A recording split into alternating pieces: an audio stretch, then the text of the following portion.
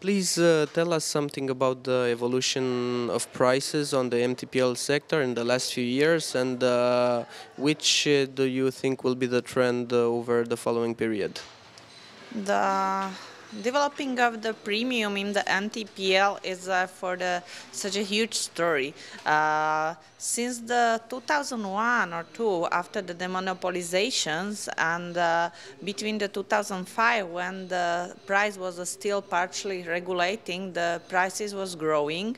But after the liberalization of the full liberalization of the markets, the prices was relatively stable and go down.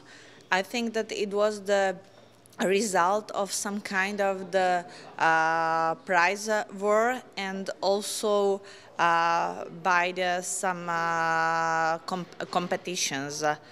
But in our legislation, it's a requirement for the adequate premium. That's I think that the company try to fulfill this criterion.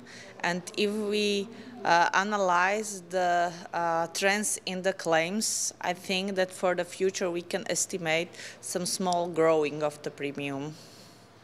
You mentioned in your presentation something about the number of uninsured vehicles that is rising as a consequence of the financial crisis. Can you please tell us a little more about this trend?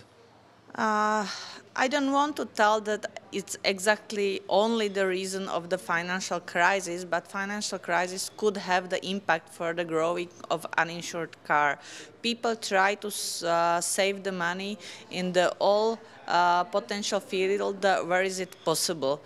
But I think that's positive impact for the solving of the topics of the uninsured cars could have a more efficient database and more efficient system what we have to do something with it.